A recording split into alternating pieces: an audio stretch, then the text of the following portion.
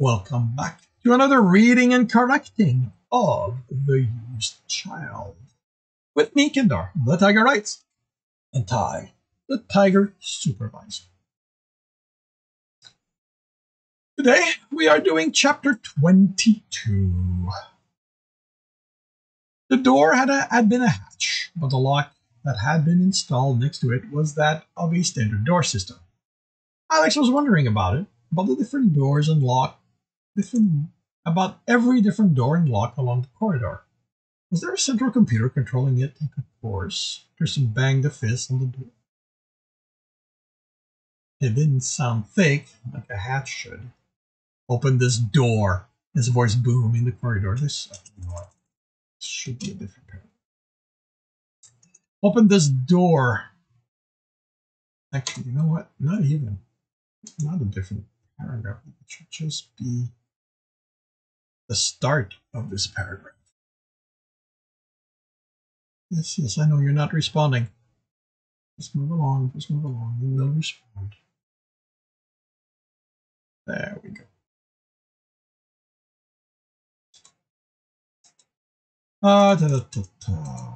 Alright. Tristan banged a fist on the door. It didn't sound thick, like a hat. Open this door. His voice boomed in the corridor. The group that had been heading their way turned around, and the man heading away picked up speed. If I have to disable the lock, I will make you suffer for it. Right, the man inside replied, not stupid. I know who you are. I let you in and I'm as good as dead. Unlock this door, and you have my word, I will not harm you in any way. You expect me to trust you? Do you really think I am a man?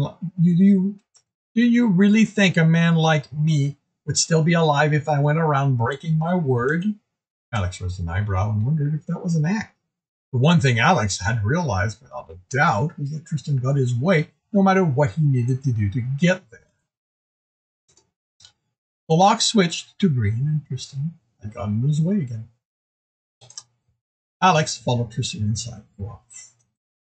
The man on the other side of the room, seated at a table, bloody knife on it, along with bandages, a sealant spray, and a gun, which the man was holding, arm resting on the table. What?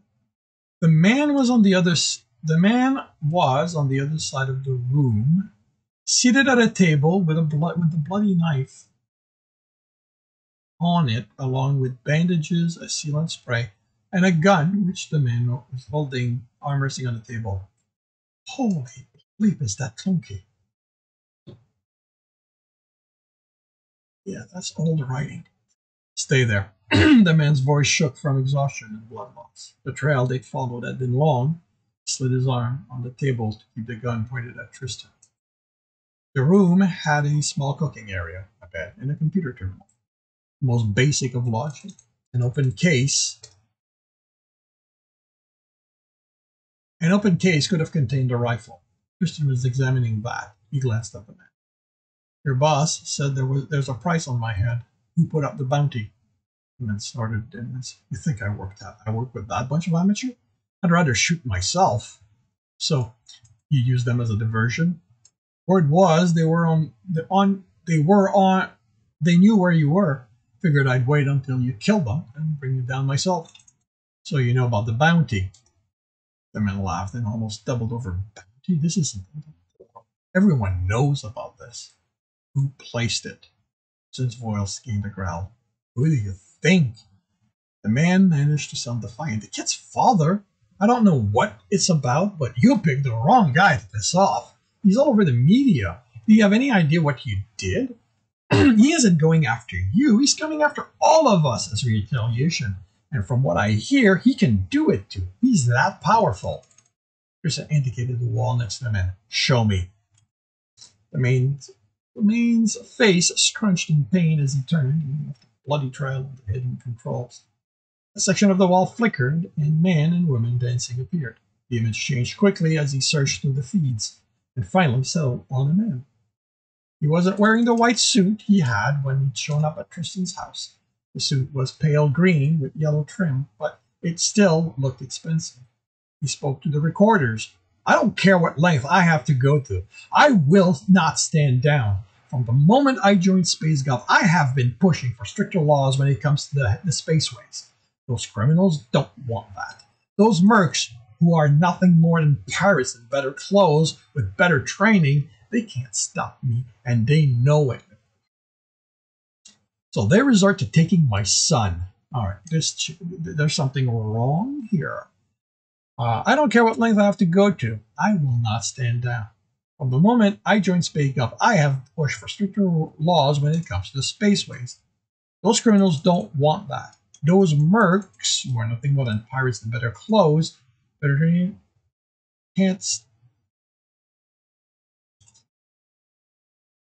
those criminals don't want that. Those mercs, who are nothing more than pirates in better clothes with better training, can't stop me, and they know it.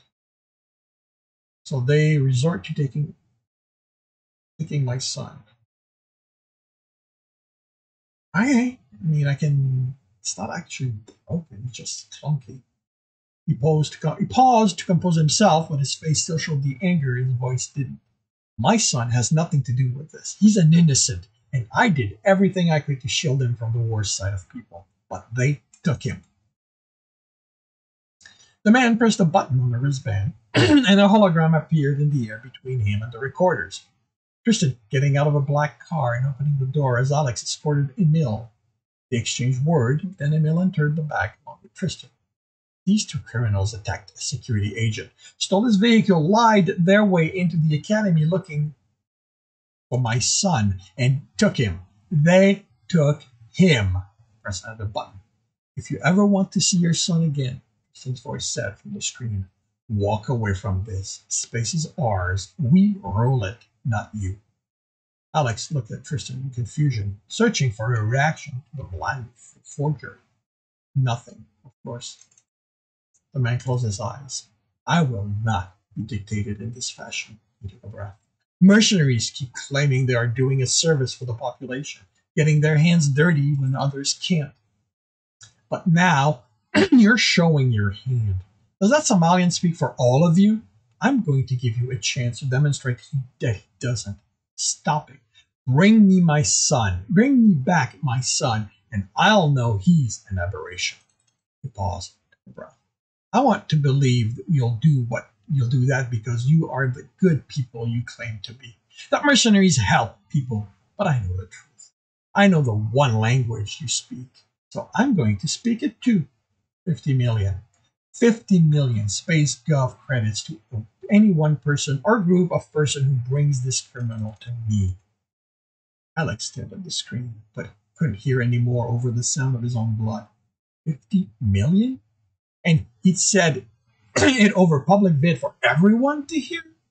It wouldn't be mercenaries coming after them. Regular folks would want a chance at getting that reward. That man hadn't quite turned the entire universe against the two of them. Almost. Tristan made a quick motion that snapped Alex out. Snapped Alex back. The man at the table was looking down at the knife handle sticking out of his chest. He looked up, blood beginning to drip from his lip. You said you would. You said you wouldn't. The man slopped over the table. Well, there was a reaction. Tristan glared at the screen. A man and a woman were talking about the market price of food. Find me everything you can about the man who hired me. Alex looked at the terminal. I don't know if I'll be able to do. Tristan planted a fist in the screen. Find him! The surface, which was supposed to be able to resist most impact, was cracked. Alex went to the terminal. He had no intention of becoming a target. The target of Tristan's anger right now. Put his earpiece in and tried to make it fit comfortably and set to work as Tristan stormed out of the room. Finding the feed's origin point was simple. It was a public feed. Getting into the broadcaster system was harder. He had to use the terminal's AI as a working platform, and it wasn't much of one. Barely a million line of code strung together over a processor that had been old when Alex was born. He only made it one layer past the public access, but that was enough to get him more details. His name was Thomas Masters, and scarce it confirmed the man worked for SpaceGov. No wonder he felt confident in offering that kind of money. If Master didn't If Masters had enough money to buy himself a seat on SpaceGov's controlling board, 15 million wouldn't even register. And from that seat, he could make the kind of decision that would make anyone traveling between solar systems life difficult. Alex didn't know how much of his history lesson he believed, but SpaceGov was supposedly as old as space travel, set in place by solar systems tired of fighting over the vast emptiness between them. As more and more systems became populated, SpaceGov grew until it became the entity it is now, so large it could do what Masters threatened. SpaceGov was the law in the vastness of space, at least officially. They had ships, and they did go after pirates who became too much of a threat. Alex had run into them a time or two. Mostly SpaceGov acted as arbiter between solar systems, kept them from erupting into wars that would disrupt the space race. Within systems, the local government was officially the law, but everyone knew that within any system a corporation was established, SpaceGovs were the one governing. Corporations rarely caused SpaceGov trouble. They kept their wars quiet. Alex couldn't get much more than that, but he had a name and confirmed the employer, so his programs could take over the search. While they did, he looked at corporate public feeds. Masters was really going after mercenaries, corporation would be at. Mercs were corporations' cannon fodder. They were who corporations set out when something needed to be done but wasn't so important as to risk their own security forces. And he saw disquiet there. Nothing that indicated they were planning on taking action, but they were taking this seriously. Alex cursed. His programs returned a list of banking institutions, and a glance at their security told him he wasn't getting in from this terminal. He tried to think of what else he could try. But where else could he look? But until his programs gave him something new, he'd hit a code stop. He instructed his programs to send what they found to his secure node and disconnected. He pocketed the earpiece and looked at the dead man, at the pool of dark, drying blood. He shuddered, left alone with a murdered man. Alex didn't believe in stories of the dead coming back to avenge themselves, but he still hated being around them. He almost opened the door. The imaginary twitch of his leg reminded him Tristan had said anything about him leaving. He could leave. He could lose himself in the station's crowd, and Tristan wouldn't find him. But where would he go? He could use one of his IDs, make it off the station, find a quiet place, and live and lie low for how long? Forever? Alex didn't want to lie low. Being with Tristan was dangerous, but that thrill spoke to the monster inside him, made him smile, reminded him that this was what he needed, deserved. He wouldn't leave. So what could he do? He didn't have what he needed to remove evidence that had been here. He and Tristan had shed skin cells, or fur in Tristan's case. How hard did they work at enforcing laws? A fight in a hall was one thing, this was murder. Had Tristan left him to take the fall, it would fit his personality, use him and dump him. But he told Alex to find information, which he hadn't given him yet. He chose to believe Tristan wouldn't have given him that order if he didn't intend on hearing the result. His father's voice laughed, and Alex looked at the terminal. He could keep busy. He had to keep busy and not think of the possibility that he was on his own again, alone. He put the earpiece in and made his way through the station system. How long had the man paid for the room? That would tell him when he had to get out of there, even if Tristan wasn't back. The system was schizophrenic, so many computers forced to work together, told to be one system when their core programming told them they were individuals. At least it didn't seem to have to be insane, or not a type of insanity that would kill everyone here. It just made navigating through the chaos difficult. He did find the room. It was long-term lodging, charged the renter account every objective month. So long as there was money available, no one would show up. It had been paid 12 days before. Alex traced the account to a bank, a medium-sized one, with security he could get through even with this terminal, but he didn't bother. He didn't want to leave. He had 18 days, even if the account was empty. He took the earpiece out. He knew how long he had. The question was, how long would he give Tristan? When did he admit to himself he'd been abandoned? The door opened, and Alex was up and on a knife, but stopped as he saw Tristan. The relief he felt almost took his leg out from under him. Tristan eyed him, his gaze dropping to the hand. Alex took it off the knife and took a relaxed position. Stance. A relaxed stance. Tristan had a package under his arm. Alex tried to decipher the Somalian's expression: surprise, satisfaction, boredom. Had he expected Alex to run? Had he even cared? That one was easy. Of course he hadn't. Tristan placed the package on the clean spot of the table and opened it. He handed Alex a sprayer. Start cleaning. Alex looked it over. It was the same thing he'd used in the hover, only more concentrated. He adjusted the nozzle so it would have enough to do the entire room and began spraying the walls. Kept an eye on Tristan as he took a roll from a package and laid it on the floor. It was long enough Tristan could stretch on it. He opened it and put the body in, closing it. Tristan pulled the human-wrapped package by the door before tapping the control at one end. Even from 10 feet away, Alex felt the heat. A portable incinerator. Of course, something that illegal would be available here. There would be nothing left of the body, which meant that once Alex was done and every DNA trace had been destroyed, no one would know what had happened here. What did you find out? Alex forced himself to continue spraying. He'd done the best he could, himself. Not much. The man's name is Thomas Masters. Like he claimed in the vid, he works for SpaceGov. I found 8 banks linked to him, but the terminal wasn't powerful enough for me to get in them. I'm going to need to use the computer on your ship to get in them. Tristan didn't reply. Alex looked over his shoulder and almost stepped back into the wall at the anger directed at him. What, buddy? He raised his hands. I just did a quick evaluation of it. I swear, I didn't talk to it. I just needed to know what it could do in case you wanted me to work in a hurry. I swear, I never spoke to it. Tristan's face didn't smooth, but he nodded to the wall. So Alex went back to spraying, feeling the Somalian's eyes on him the entire time. The bag beeped a few minutes before Alex finished, standing too close to Tristan for his liking.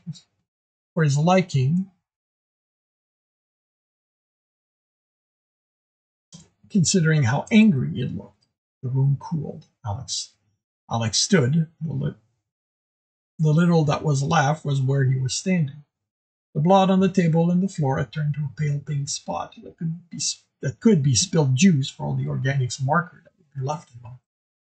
Tristan handed Alex his knife back. Alex had noticed him collecting it. He focused on cleaning the room, and he rolled the bag back up. By the lack of crunching, there was only ash left in it. Alex sprayed where he stood and then followed Tristan through the corridor. He disposed of the canister after 10 minutes of walking, dropping it in a disposal and hoping it would be destroyed as it should. Tristan took them through a part of the station they hadn't gone through before and kept to lightly populated area. The intent had been to avoid having to fight again. Alex was sure of it, but it didn't work. They had to fight often enough that by the time they reached the docks, they were covered in blood. That seemed to act as the deterrent, trying to avoid people. The corpulent men didn't give their appearance a second look. Your ship's here and secure, as promised. Tristan ignored him and took a long time with the lock. Alex kept an eye on the dockmasters until he heard the hatch open. Then he backed in, closing it. Wake the boy, Tristan said as he headed for the cockpit. Alex froze. Wake him up? Why? What was the point of taking him out of cryo if they were leaving? He looked at the door.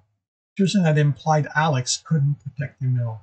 Was this going to be his punishment for having looked through the computer's code? Tristan couldn't be that cruel, could he? And this concludes chapter 22 of The Used Child. If you are enjoying this, please like. If you want to know when the next one is going to be, subscribe and hit the bell. If you want to read the story as well as the other books in the series, they are available on all major e-retailers. If you want to support me and get access to just about everything I've written, that is on Patreon. And if you want to listen to me do these live, it's every Tuesday morning, 8 a.m. Eastern Time on Twitch. The links are in the notes. And with that, I shall wish you a good day.